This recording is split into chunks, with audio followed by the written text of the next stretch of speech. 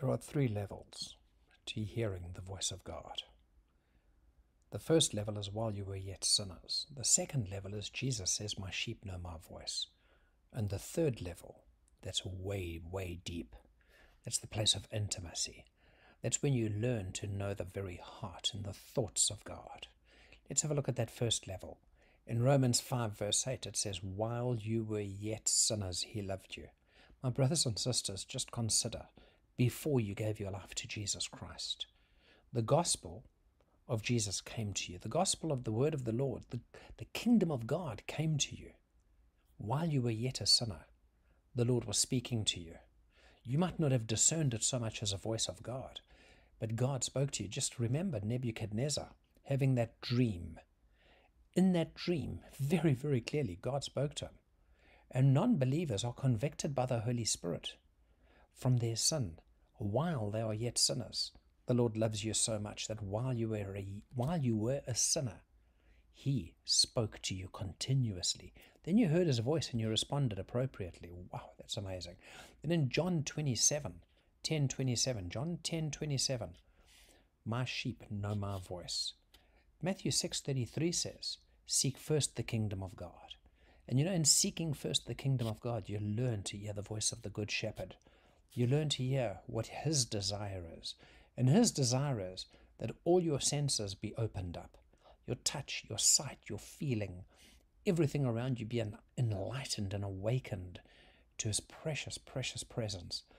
I believe that right now the Lord is wanting to download to you a passion to hear the voice of the Good Shepherd more than ever before.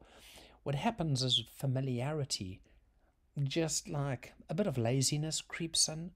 So what happens is we get clogged up in our ears, dust comes over our eyes, we become numb to the presence of God, the word of the Lord, and that's where we lose out, and we don't enter into the third, the highest level.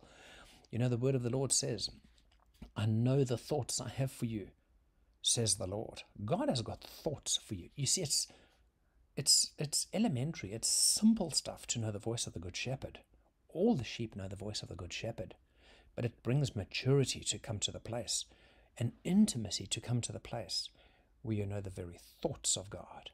Now, we look at this in 2 Kings 2 verse 9. Remember the story of Elijah and Elisha and the handing over of the mantle and the double anointing stuff. That's it. What did the prophet say to the other prophet? "If you see me when I go," he had to tag to everything. He had to be there for everything. And it was at that point, when he saw him depart, it was at that depth of intimacy, a download came where he knew the very, very heart of his mentor. And I believe that the Lord wants to draw you deep. James says, "Draw near to me and I will draw near to you." My brothers and sisters, hearing the voice of God, knowing the very heart of God, is all about intimacy. And maturity demands intimacy. Maturity is not about the length of your relationship with God. It's about the depth of your relationship with God. Being devoted to God. Consecration and separation. I want to pray with you right now that the Lord will move you from the place where you are to a place of absolute intimacy with him, where you will learn to know the very thoughts of God and you will hear his heartbeat. Father God, will you come and do a miracle? Do it this day, Lord God. Father, come and draw us into the deepest, deepest places with you. Thank you, Father, that your hand is upon us to take us deeper and deeper and deeper yet with you in Jesus' name. Draw us into the place of absolute intimacy. Thank you, Lord God, that you do this now. Release a passion for your presence. In Jesus' mighty name, amen.